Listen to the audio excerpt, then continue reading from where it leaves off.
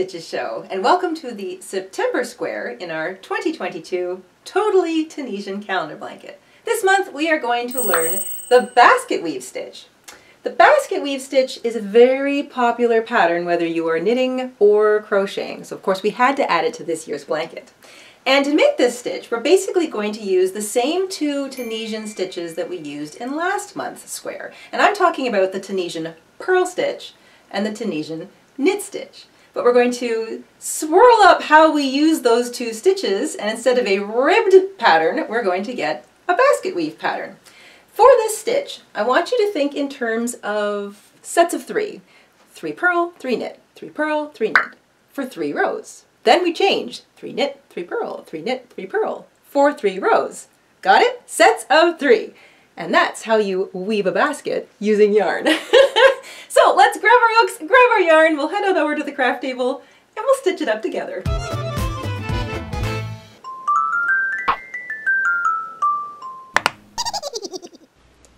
For our Tunisian basket weave squares, we want 100 yards of a size 4 medium weight acrylic yarn, or the yarn you've been using all along for this blanket project. I'm using all sage for this month's square, so I'm going to show you how to work directly into the border without changing colors, but if you are changing colors, like I often do, then I'll also explain how to do that as well. Regularly, it's 90 yards for the square, 10 yards for the border, 100 yards in total. You want a pair of scissors, a yarn needle, your Afghan or Tunisian crochet hook, a 5.5 millimeter, also known as an I or a 9, or you can use a larger hook for tension purposes if required. And I like to switch back to a regular crochet hook in order to work the border, since that's just regular single crochet.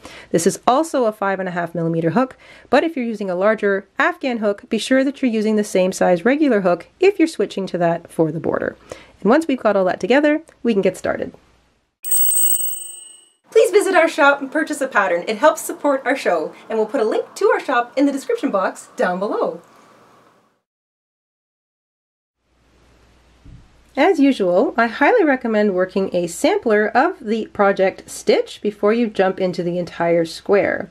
This little sampler is 11 chains wide by 11 rows tall. That's because this month's stitch pattern works over any foundation chain row that is any multiple of 3 plus an extra 2 chains, and those 2 chains represent the stitches on either side of the square. So multiples of 3 and then an extra chain on either side. So multiple of 3 plus 2. And I've just worked the same number of rows as I have the same number of chains just to get a nice little square going. And of course this gives me a really good idea of how the project stitch should look. We're going to begin with a slip knot. And we're going to chain 38, that's 3/8, to begin. 38 chains fulfills our foundation formula requirement. So remember, this stitch pattern can be worked over any foundation chain row that is a multiple of 3 plus 2 extra chains. So 38 is 36, the multiple of 3 plus 2 extra chains. That gives us 38, and now we can begin our square. The first row is an establishing row. We are going to pick up a loop on our hook for each of those chains all the way across. Of course, the first loop on our hook counts for the first chain, and by the time you've worked all the way across, you'll have 38 loops on your hook. At the end of your forward pass for row 1, you'll have a little twisty worm all the way around your hook. You should have 38 loops on your hook, and the reverse pass is a standard reverse pass. We are going to yarn over, pull back through the first loop only, and then yarn over and pull back through 2 sets of loops all the way across. Yarn over, pull back through 2, yarn over, pull back through 2, and so on. You'll be left with a single loop on your hook. We're back to 1 loop left on our hook. We have now got an establishing row of 38 stitches all the way across.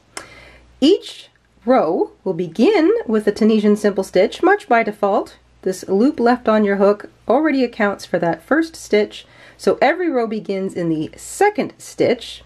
So this is a Tunisian simple stitch by default. You can count your rows by watching that little running stitch up the edge.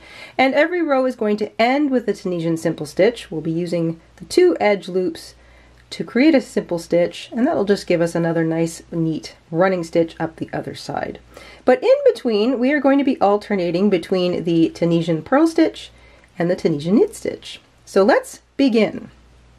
We are going to start with 3 Tunisian purl stitches. And the purl stitch is you bring your yarn to the front. You can bring it to the front of your work or just bring it to the front of your hook. Insert your hook through that first vertical bar, which is actually the 2nd stitch in the row. Bring your yarn over, it'll cross that vertical bar, then you yarn over and pick up a loop on your hook. And that will create a little bump or a purl sitting just beneath your hook. Let's do another 2. Bring the yarn forward, insert your hook, yarn crosses back, pick up a loop. I like to hold on to that little crossed bit of yarn just to keep it from riding away on me. There's my next little purl, and one more. So the thing to remember is that it's sets of 3, sets of 3, sets of 3. That is the basket weave stitch.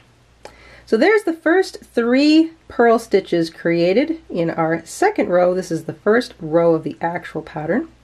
After you've done 3 purl stitches, you're going to switch to Tunisian knit stitch. The knit stitch is worked right through the fabric. You aim for that first vertical bar, but you punch your hook right through the fabric and pick up a loop. That's 1,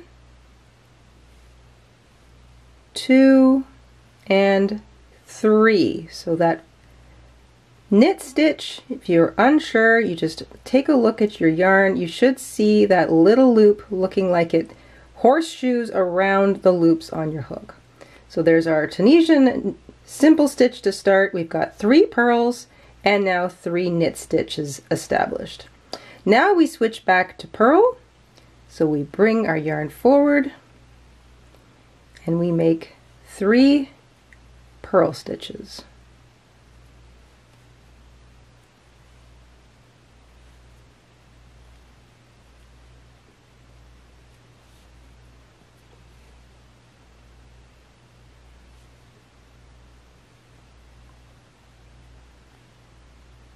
All right, 1, 2, 3. That's 3 purl stitches. You can see the little pearls sitting right underneath my hook.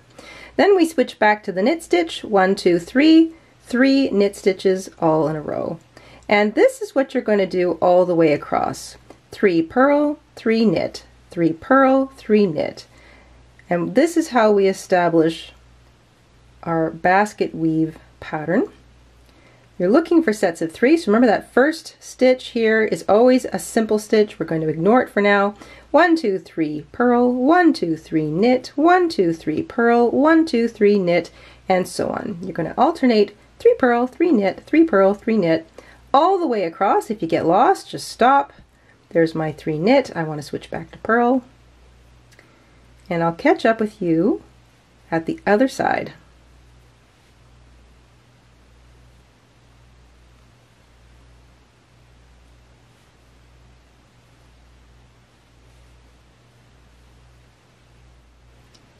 Once you get all the way across, your first row is going to end with 3 knits, 3 knit stitches established, and then the last stitch is going to be a Tunisian simple stitch. So we're going to plunk our hook right through those 2 edge loops to pick up a loop.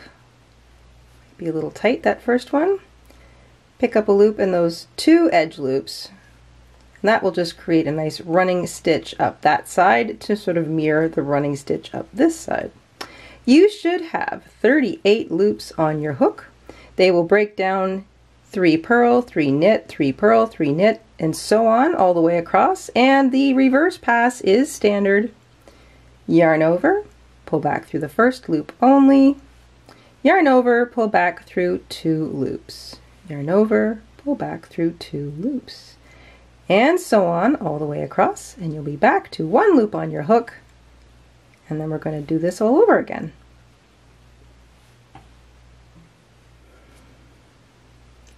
We're back to one loop left on our hook. That loop by default works for this first stitch. It's a Tunisian simple stitch because it just is. And we are going to begin row 2 in the second stitch. You're going to repeat the row you just did twice more. So purl, purl, purl, knit, knit, knit, purl, purl, purl, knit, knit, knit. Basically, if you had a purl stitch below, you're going to purl into it. If it's a knit stitch from the previous row, you're going to knit into it. So we begin with picking up 3 purl stitches, because that's the 3 purl stitches from the previous row. It's 1, 2, 3. Then we switch to the knit stitch. So hook goes right through the fabric, right between those 2 vertical bars, the front and the back. 1, 2, 3. And then we switch back to purl. So yarn is on the front of the hook before we make our loop.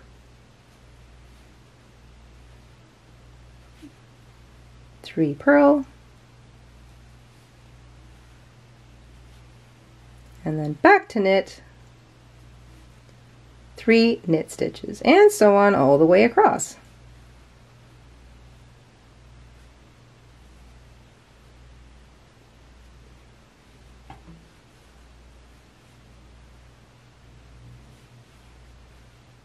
At the end of every row, regardless of whether or not you're ending with 3 knit or 3 purl, always make sure that the last stitch you make is a Tunisian simple stitch, and I'm working through those 2 end loops to create, that's picking up that loop there. Count them up, you should have 38 stitches still, and since we're still repeating the first row, that's 3 purl, 3 knit, 3 purl, 3 knit, and so on. And then a standard reverse pass. Yarn over, pull back through 1 loop only, yarn over, pull back through 2, yarn over, pull back through 2, all the way back.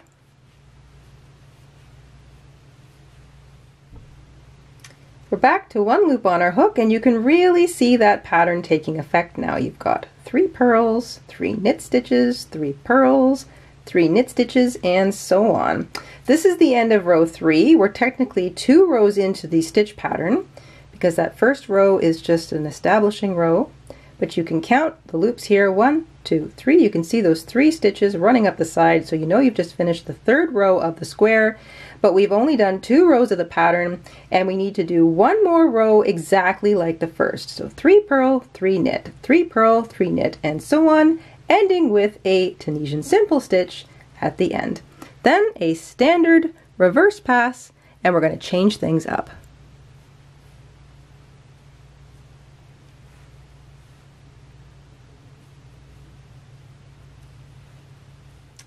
That is the end of row 4. It's the 3rd row of the pattern. You can clearly see there is 1, 2, 3 little purls in a row, and 1, 2, 3 knits in a row, and so on. So now we've got this established purls and knits all the way across. It looks a little bit checkery. And now we change the pattern. So for the next 3 rows, it's going to be 3 knit, 3 purl, 3 knit, 3 purl. And that is going to give us that little weaving effect.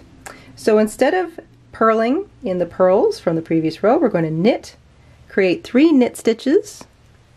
So 3 knit stitches in those first 3 stitches. 1, 2, 3. And then we switch to purl. We create 3 purl stitches.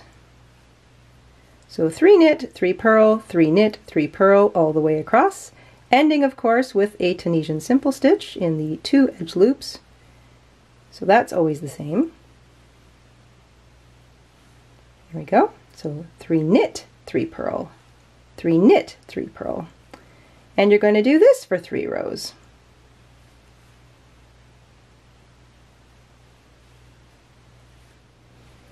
At the end of the forward pass for row 5, I've reversed the pattern, so now it's 3 knit, 3 purl, 3 knit, 3 purl, etc., ending with 3 purl and a Tunisian simple stitch, and of course the reverse pass is the same. Yarn over, pull back through 1 loop only, yarn over, pull back through 2, yarn over, pull back through 2. So the reverse pass is always the same no matter what row you're on. You always begin in the second stitch of the row because the first stitch is already accounted for, and the last stitch of the row is always a Tunisian simple stitch. You want to pick up a loop in those 2 edge loops just to create a nice running stitch up the side. Everything in between is broken down into sets of 3. So this is going to be a row that begins with 3 knit, 3 purl, 3 knit, 3 purl. You're going to do that twice more, 3 knit, 3 purl, 3 knit, 3 purl, and then you're going to switch back again. That's 3 rows now that begin with 3 knit, and then 3 purl, 3 knit, 3 purl, and that follows the 3 rows that begin with 3 purl. So 3 purl, 3 knit, 3 purl, 3 knit. You do that 3 times. Each 3 rows begin with the purl, and then 3 rows that begin with the knit. And you alternate every 3 rows. And that gives us that cute little woven basket effect. So you can count your rows at the side, 1, 2, 3, 4, 5, 6, 7. I've done 7 rows of the pattern in total, so 7 rows of the square. The square is going to be 32 rows tall, like our other squares.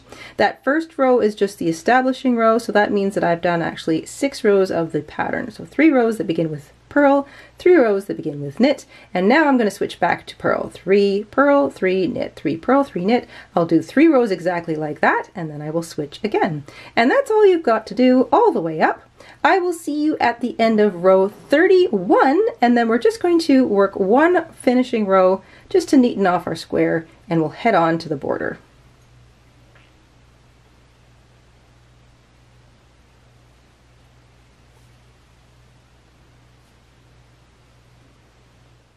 I have completed 31 rows in my square, so that's the foundation row, and then 30 rows of the little repeating pattern. 3 rows that begin with 3 purl, 3 rows that begin with 3 knit, and of course you're alternating 3 purl, 3 knit, 3 purl, 3 knit, or 3 knit, 3 purl, 3 knit, 3 purl, all the way across. Every row ends with a Tunisian simple stitch, and by default begins with 1, so we have this nice running stitch that runs up the edge of both sides. It's an easy way to count your rows. That's how I know I've done 31. And now we've got 1 more row to do, and so instead of just starting to repeat the pattern all over again, we're going to do a row of Tunisian simple stitch. And of course, simple stitch is just like the other rows. We're going to start in the second stitch. You just insert your hook into that first row or that first bar and pick up a loop. Insert your hook in the bar, pick up a loop, and so on all the way across. You'll still have 38 loops on your hook by the time you get to the end of the row, and then it's a standard reverse pass all the way back. And this will basically just finish off our square much the same way that it started.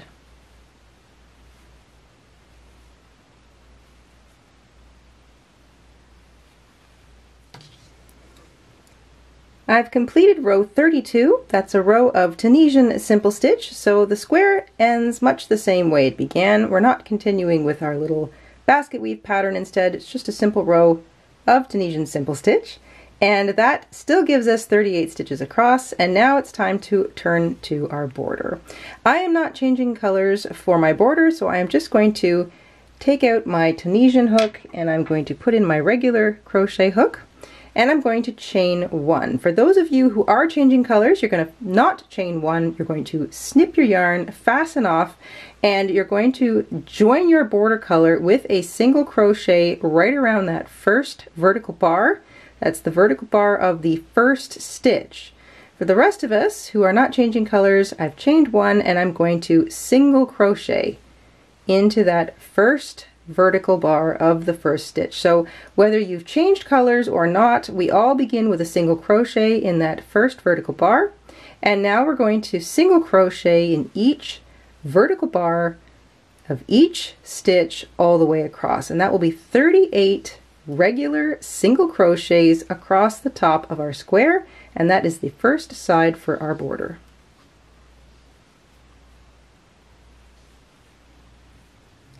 Stitch number 38 is the edge vertical bar. I'm only using one of them at the very end, so it's number 38, the last stitch. Then we chain 1 to turn the corner, and remember to single crochet into the same vertical bar, and that becomes the first single crochet running down now the edge of your square. And it's really easy to sort of see where you want to work your stitches. You're looking for that nice little running stitch along the edge. You want to grab a single vertical bar, a single bar along the edge, so not both. Now we're just going to grab the front one. You're going to single crochet in each one of those bars down the row edge. You'll have 33, because remember there are 32 rows of the square and there is 1 foundation chain row at the bottom. And that gives you 33 single crochet up and down both sides.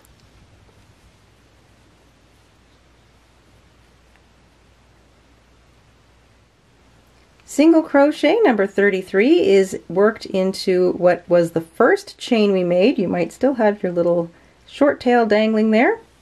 Chain 1 to turn the corner, and remember to single crochet into the same foundation chain. That becomes the first stitch across the bottom, and then you're just going to single crochet in each foundation chain all the way across.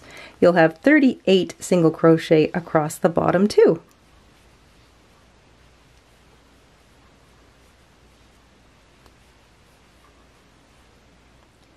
Single crochet number 38 is in the last chain across the bottom.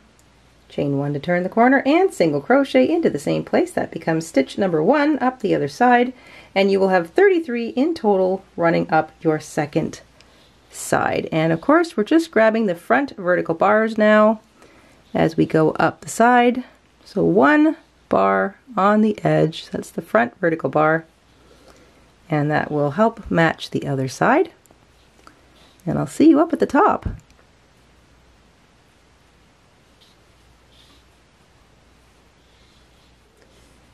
Single crochet number 33 is worked into the same vertical bar that your first single crochet was put in. Chain 1 to turn the last corner and join with a slip stitch to the top of the first single crochet of the entire border. And that is that. You can fasten off. Take a moment to weave in your tails, and then I will definitely be giving this a light blocking so that I can square it up, because it's a little wider than it is tall, and of course I want to make it a nice square, and I can already see that that's going to block into a nice square for me. And I've just finished blocking my square. It lays flat. It's a nice flat straight edged square piece, and it's all ready to add to the pile with the other 8 squares so far in this year's calendar blanket. The basket weave stitch. I love it. I love it whether I'm knitting or crocheting, and of course the Tunisian version is a nice little halfway meeting point. It's a cool stitch. I find it doesn't move maybe as quickly as the rib stitch did, but I do like being able to alternate between the purl stitch and the knit stitch. It's kind of like getting a little break every 3 stitches, you know, it keeps your brain active. Anyway, let me know down below if you liked the rib stitch use of the knit and purl stitches or the basket weave stitch use of the knit and purl stitches. Which one did you like better? And we will see you soon here on the Jayda and Stitches Show. Until then, stay safe, stay crafty, and have a great week. Bye everybody! Hi everybody! Mr. InStitches here. Thank you for watching today. Here are some of our other videos you might be interested in. Oh, and don't forget to subscribe.